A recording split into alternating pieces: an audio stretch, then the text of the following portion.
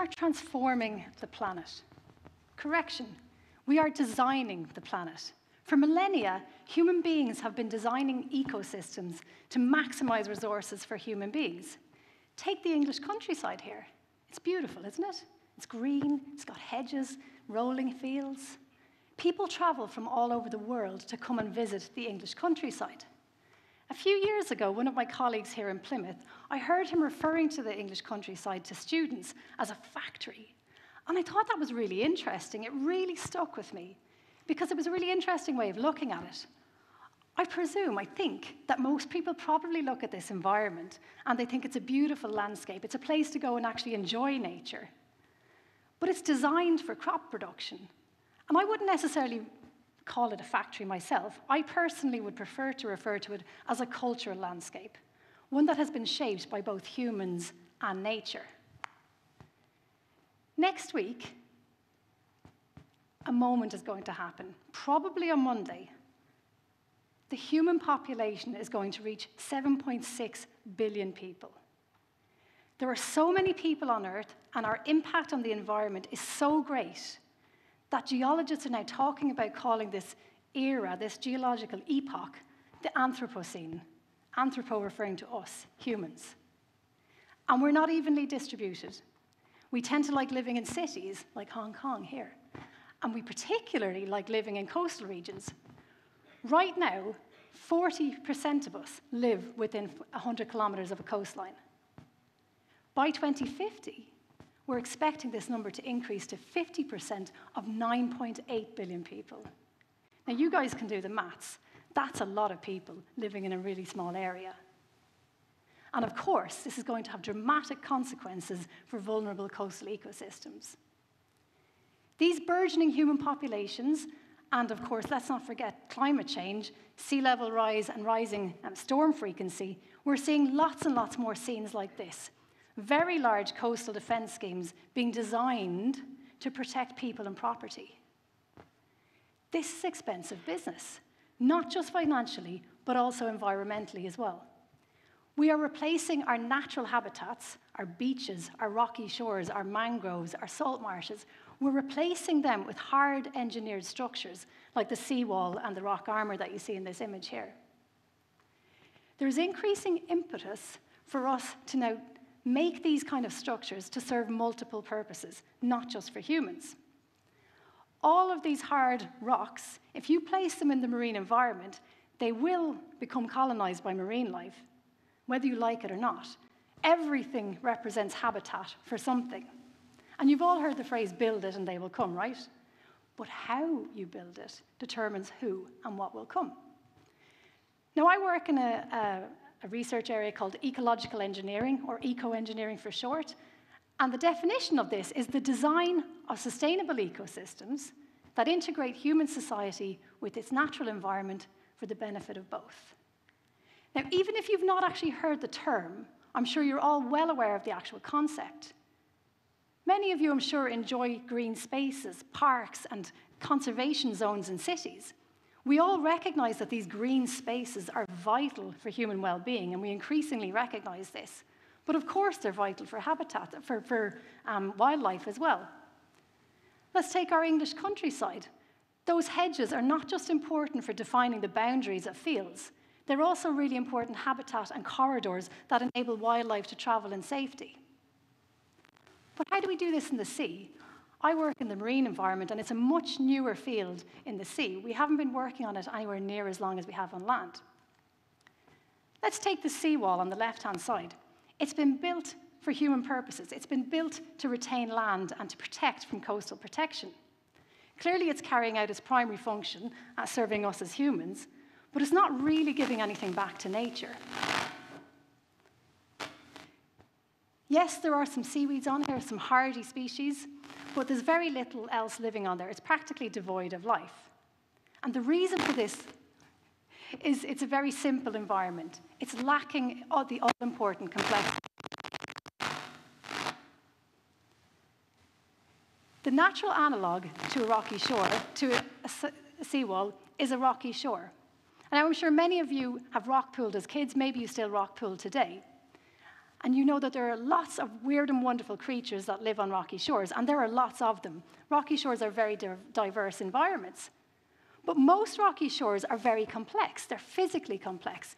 They have rock pools, they have boulders, they have overhangs, they have channels, they have all sorts of areas for marine life to live. And it's this physical complexity that's essential for the diversity of marine life. So back to our seawall. How can we improve this environment to make it better for marine life?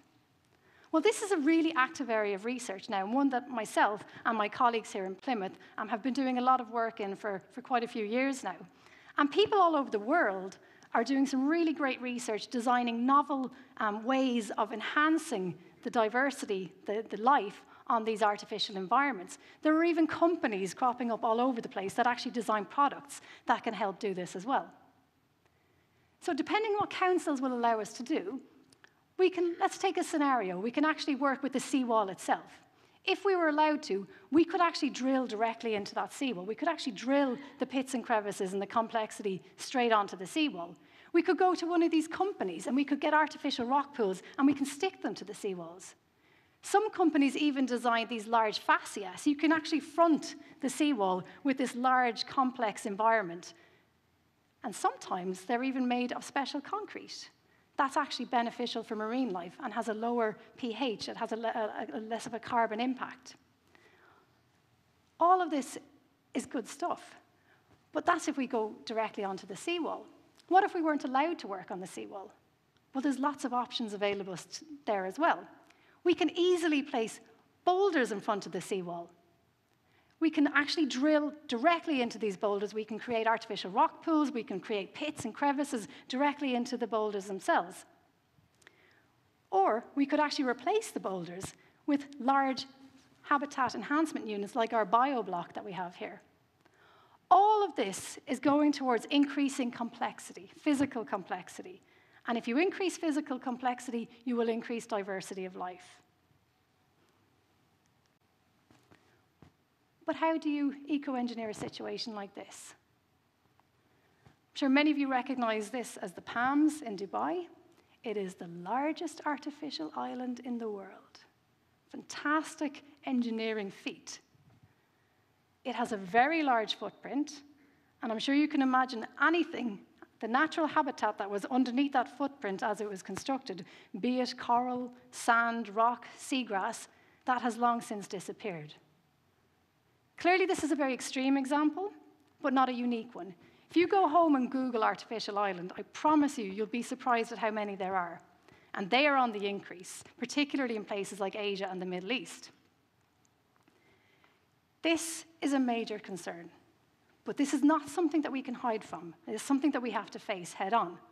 While I personally am against this kind of mega development from an environmental perspective, I'm also acutely aware that in the very short space of time that I'm speaking to you tonight, probably an extra 2,000 people have been added to the planet.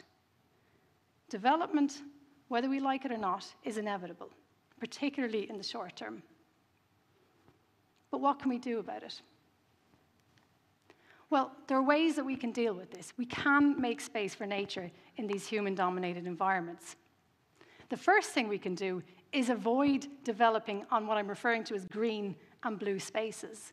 The green refers to on land, the blue refers to in the sea. These are spaces that have never been developed previously. Okay, we haven't constructed on them before. We need to do everything in our power to protect the green and the blue. No matter how barren this habitat or this environment or landscape appears to be, we need to protect it. It is precious.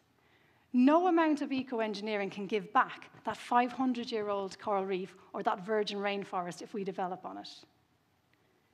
If development has to go ahead, and I think it's safe to say that it will in places, we need to actively encourage that it happens in the grey and the brown.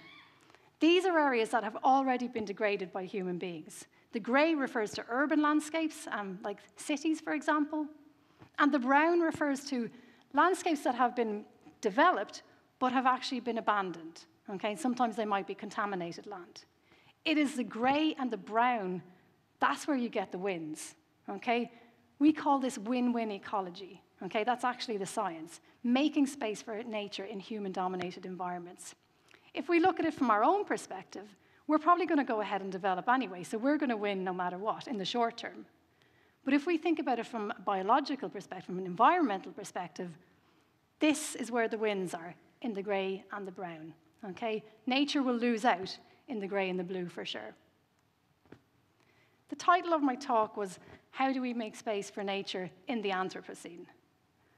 I think the answer isn't just, is there space for nature in the Anthropocene? I don't think the answer is just yes. The answer is there has to be. We must consider nature. We must consider how we can make space for nature in this human-dominated environment. Otherwise, all we're going to leave behind for future generations is a lot of grey and a lot of brown. Thank you.